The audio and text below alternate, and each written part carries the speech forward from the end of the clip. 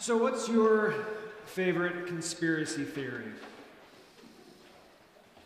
Area 51? Aliens? Maybe the flat earth theory? Chad? I'd come across a couple kind of strange ones recently. So apparently there's a conspiracy theory revolving that Finland doesn't exist, the country. The idea is back in 1918, Russia and Japan, they created the fictional country of Finland and have deceived the rest of the world in order for, I suppose, to be able to fish in that region. I think that's the theory. Another kind of weird one came across recently. Meghan Markle and Prince Harry are robots. I don't know if you knew this. I guess there was a episode of Britain's Got Talent where the Duke and the Duchess of Sussex, they were in the audience, supposedly, and when the camera panned past them applauding, they weren't blinking. So they're robots, is the logical conclusion, right? So some of these theories, conspiracy theories, they're kind of funny on some level. On another level, they can be really serious, and some of them, just a few people kind of buy into, but other ones, there's enormous amounts of people that are invested into these theories. So, for example, there was some studies that were being done recently on the conspiracy theory of moon landings, on whether or not we've landed on the moon. And one study, one recent poll in Great Britain, found 21% of 24 through 35-year-olds, 21% of 24 through 35-year-olds agreed with the statement that the moon landings were staged. That's amazing to think about, isn't it? So how do you prove to someone who believes that we didn't land on the moon, how would you go about proving to them that we did, in fact, do that? Take lots of photographs? Well, that obviously doesn't work because you can doctor up the photographs. How about if we bring something back from the moon? Well, we've done that. We've got lots of moon rocks that have been brought back, and that doesn't seem to do the trick either. In fact, we've even taken things from here and left them on the moon, and that seems to not do it. So how would you go about to kind of definitively prove to a skeptic that we have in fact landed on the moon? Maybe what you'd say is we would take that person, we would put him in a rocket, we would fly him to the moon, and we would let them walk on the moon's surface. That has to do it, right? There's no way around that. Except, a person might say, well, the moment I step into that rocket, what I'm really doing is stepping into a state-of-the-art virtual reality simulator, and then they're maybe going to pipe in some drugs of some sort into the air and start hallucinating, you name it. The reality of the situation is there's no possible way, if someone wants to, there's no possible way to disprove a belief. There's no mountain of evidence that you could come up with. Well, where did this all come from? Well, historians look back, especially at the 1970s in the West with Watergate and events like that, where there began to be this kind of penchant of doubting governments and media and authorities, doing cover-ups and things like that. Today, though, we're in what's called a post-truth culture. I don't know if you heard that term, but in 2016, that was the word of the year for Webster Dictionary. We're in a post-truth culture. And the idea is we're in this culture where we've been told this media outlet or that media outlet, right? They're biased or they're sharing fake news, and anyone can say anything on Twitter and Instagram and on social media, and millions of people will be listening to it, and it just becomes impossible to sift through all this information. So for those who want there to be a conspiracy, they've got everything they need. There's plenty of places to find justification. Why, though? Why want to believe in these things? Well, people who believe in conspiracy theories, they can't be reasoned with because the reason is the problem. There's no reason you could give that isn't suspect. There's some type of psychological opposition. The conspiracy needs to exist on some level. Well, 2,000 years ago, In fact, for 2,000 years, people have gone to ridiculous lengths to try to prove that the resurrection didn't happen. In fact, 2,000 years ago, right in the pages of our Gospels, we have the first conspiracies right there being set up. Jewish leaders paying off guards to try to spread rumors that the disciples had stolen the body of Jesus. But when Jesus was physically appearing to so many people, just a day or two later, those rumors just didn't stand a chance. And today, we are living in this incredibly interesting time in history where we can say that virtually all historians of that ancient time period when Jesus lived and died, anyone that's a professional historian of that time period, virtually all of them, regardless of religion or philosophy, they all agree on a certain state of what you've heard me teach before called minimal facts. They all agree that first, there was this Jesus that died under crucifixion under Pontius Pilate. Second, that 3 days later, tons of people were claiming to be having seen this risen Jesus, having these experiences. Third, enemies of Jesus, like Paul, were claiming to be having these experiences. Fourth, that skeptics, ones that had no dog in the fight whatsoever, like James, had experiences of the risen Jesus. And fifth, probably the most interesting at all, these eyewitnesses, they went to their deaths still claiming that Jesus had risen from the dead. That one's huge. In fact, Paul wrote 1 Corinthians, the text that our New Testament reading is from. He wrote that text, that letter to that church in 57 AD. Okay, 57 AD. That's roughly about 25 years after the crucifixion of Jesus. And in the section right before what we read for today, this is what Paul writes. He says, "What I received, I passed on to you. What I received, past tense, I passed on to you, past tense." So what he's receiving, or what he's telling this congregation, he's already received it, he's already taught them. It predates 57 AD by quite a bit of time. So what he's about to say, he's reminding them of what historians, both Christian and non-Christian historians, recognize as an early creed, a summary statement of what's been believed. And how early was this creed being recited?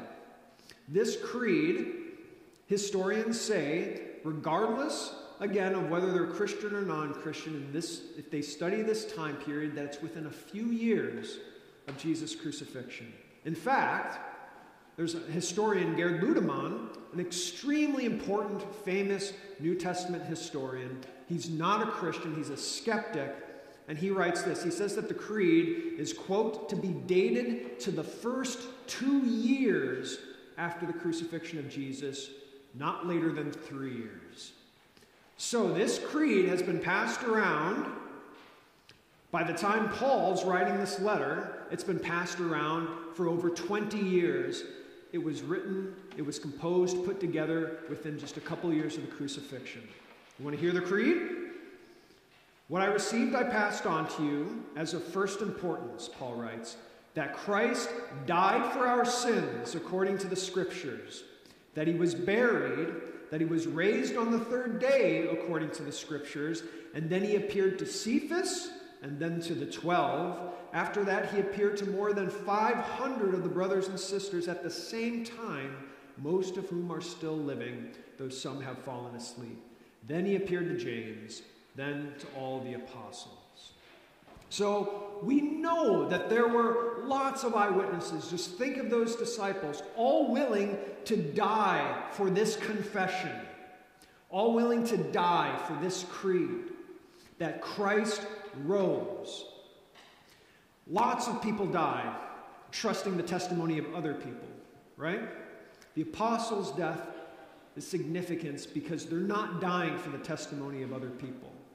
They're dying because they claimed they were there, that they saw Jesus, that they touched him, that they experienced the risen Jesus. And to a man, they never budged to their deaths.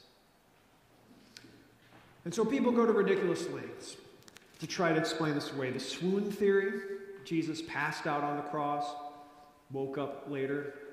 The group hallucination theory, that there was a group hallucination that took place with those disciples. When the only explanation that can account for all of our minimal facts, all 5 of them, the only one that can account for them is that Jesus did, in fact, rise. There was a resurrection. Why then do people, if that's the best explanation, why then do people come up with conspiracies? Why do they doubt? Because people don't like the alternative. If he rose, there's a God. Our lives aren't our own, and there's a coming judgment. In our sins, we need Jesus to stay dead. But he won't. There is a God, and our lives aren't our own, and there is a coming judgment, but we don't need to fear God or to fear this coming judgment. That's why the resurrection matters. Because if Christ is alive, if Christ lives, then Christ reigns.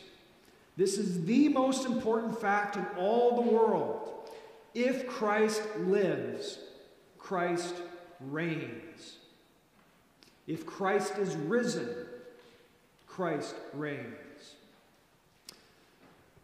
If he's risen, you are safe, you're forgiven. It's good that your life is not your own, because you are now part of a new family, a new identity, a new kingdom, a new humanity in Christ.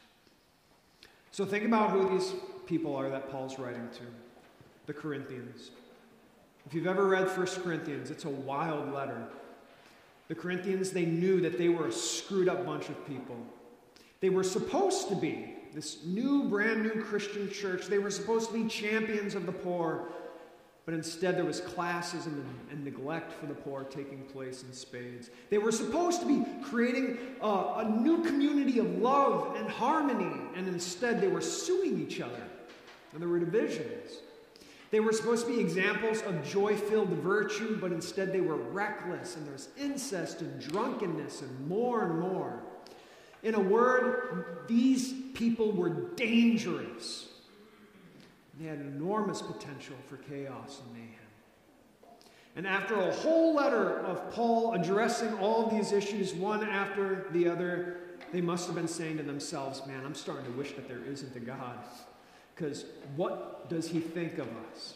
How can we be his representatives? How can we share the gospel? How can we have any hope ourselves after the types of lives that we've been living in his name? And so Paul ends this letter with the resurrection. He ends this letter with why the resurrection matters. If Christ is risen, then Christ reigns. And there's 2 parts to the discussion. There always is. Did it happen? Did he actually rise from the dead? And we can tend to focus on that to the exclusion of the other. What does it mean if he's risen from the dead? We need both of these things together, and as Christians, we need to be able to explain both of these things together. Did he rise from the dead? Can you talk about that and the historicity of it? But can you also explain clearly why he rose from the dead and what it means that he rose from the dead? Paul started with, did it happen? He explained all the witnesses, the beyond a reasonable doubt case for the resurrection, and now he moves on to what does this mean?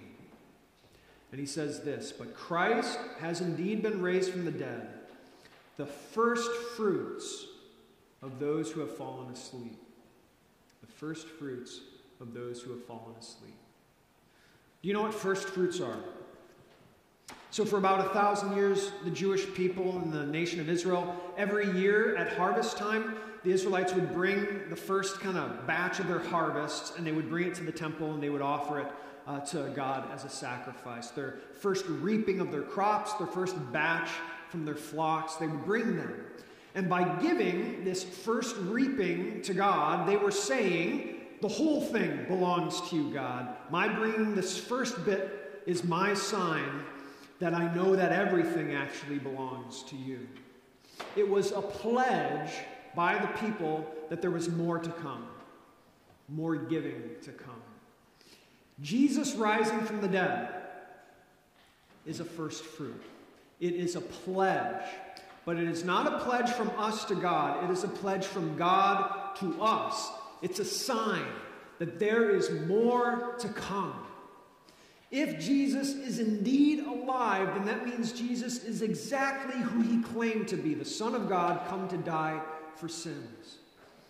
The one life raised is a sign that there is more to come for you and me, that God can and will raise us someday. Like the first flowers that you see in spring, right? Maybe you're starting to think a little bit about that already. And the joyful anticipation of that field of flowers, right? Those first flowers tells you there's going to be a whole lot more coming and some warm sunshine. It's on the way. Jesus is the first, and he's the sign that there's more raising to come. But what exactly is to come? What do we mean by this resurrection, this new life to come? Paul says, "For since death came through a man, the resurrection of the dead comes also through a man. For as in Adam all die, so in Christ all will be made alive." Paul reminds these Corinthians why they screw up so much and why death is inevitable for them. They are children of the ancestor Adam, that head, that first of humanity, and a humanity that's so often, like the Corinthians, screwed up, neglectful towards those in need, divisive, uncontrollable, reckless. In a word, we are dangerous. We are a dangerous species with an enormous potential for chaos and mayhem. And when Adam started doing these things, he brought death into the world, and so we all inherit the same chaotic and mayhem-making existence, one destined to end just like our fathers. Adam's life ended, destined for death. If Adam died, you can be certain that you, his ancestor, will die too. But Jesus did something absolutely amazing. On that cross, he brought you into a new family, a new humanity. Through his death, all your sins have been forgiven by God. He sees you as holy, he sees you as precious, infinitely valuable to him, because you have now literally become Jesus' own kin. You are in the new family of Jesus, and so you now have a new inheritance. Not a chaotic and mayhem-making existence, but one of forgiveness and renewal, of being remade. And this new existence, it is not destined for death, but for life. And we are certain of this, because if Jesus is risen, then Jesus reigns. You can be certain that you, his kin, will be with him. He is in control through Jesus' death and through the faith in your hearts that you hold on to this promise. It is inevitable. Why? Because if Jesus is risen, Jesus reigns. That's what the resurrection is about at the end of the day. Two things. Did it happen? Did he rise? Yes, he did. Not metaphorically, not spiritually, not analogously, but physically, he came back to life. The testimony has been preserved. The testimony is overwhelming. But what does this mean? What does this mean for me, for you? If Jesus rose from the dead, you are next. That is why the resurrection matters. If Christ is risen, Christ reigns. And if he's reigning, then think of what that means for your life. That means everyone else that claims to be reigning, or that pretends to be reigning, or that your mind tells you is reigning, is not reigning. The governments of this world, COVID-19, the oppressive forces of this world, the devil, your sins, none of these things are reigning. Christ reigns. There is nothing to fear, because if Christ is risen, Christ reigns. Amen. Please stand.